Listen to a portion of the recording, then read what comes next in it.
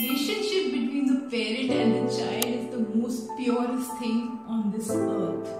A parent sacrifices everything just to see their child shining. So such is the poem A Tale of Two Lamps by Paras Dogra. So sit back, relax and let's get into it.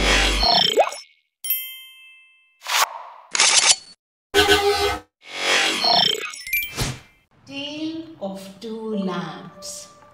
Two lamps lighting up a cottage in a tent. One is a child and other is the parent.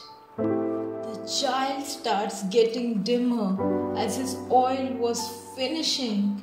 There gave the parent lamp her own oil so that they will keep on glowing. At the cost of her own glow, yet to her child, she keeps on giving. Because she wants to see her child glowing. She loses her own charm. She loses everything.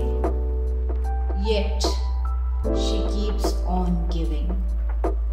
Then, there was a sudden spark of lightning which lit up the whole tent, and it was emerging from the child lamp and no one else.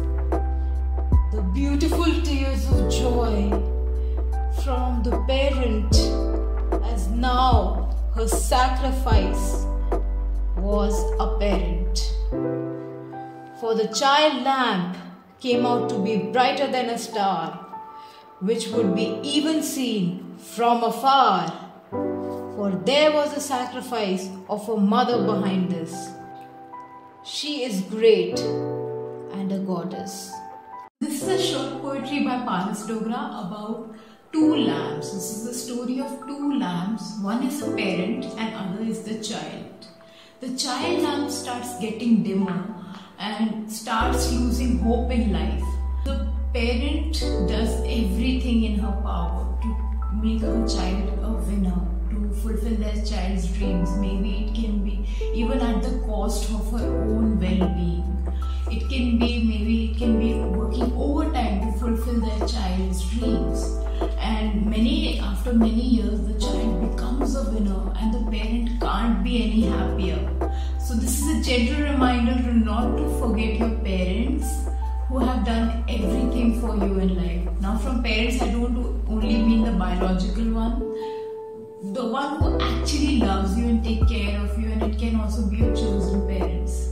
So this was a short poetry by Paras Dogra about the relationship between a parent and the child. Also, don't forget to like, comment and subscribe, and don't forget to press the bell icon if you want to get even further updates from this channel. Also, don't forget to comment what should I write about next, and I will write a poem about it.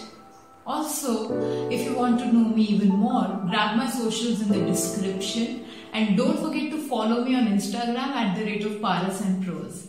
So sit back, relax and enjoy your poetry.